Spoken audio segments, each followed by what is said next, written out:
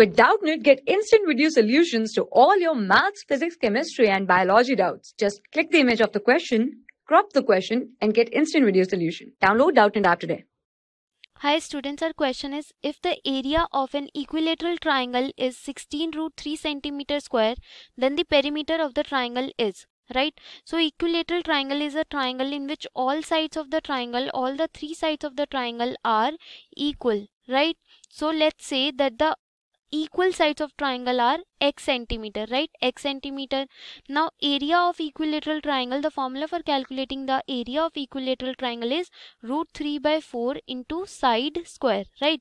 Now in the question it is given that the area of equilateral triangle is 16 root 3. So 16 root 3 is equal to root 3 by 4 into side square. So side square will be equal to 16 root 3 into 4, right, divided by 3, root 3.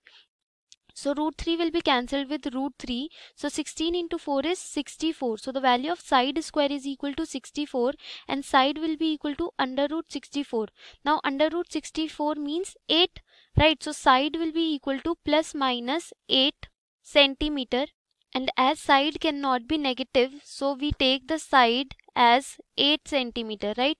So side of equilateral triangle is 8 centimeter. Now we have to calculate the perimeter of the equilateral triangle. So perimeter of equilateral triangle is side plus side plus side, right? So side is 8, so 8 centimeter plus 8 centimeter plus 8 centimeter. So 8 plus 8 is 16, 16 plus 8 is 24 centimeter. So the perimeter of the given triangle is 24 centimeter and the correct option is option B.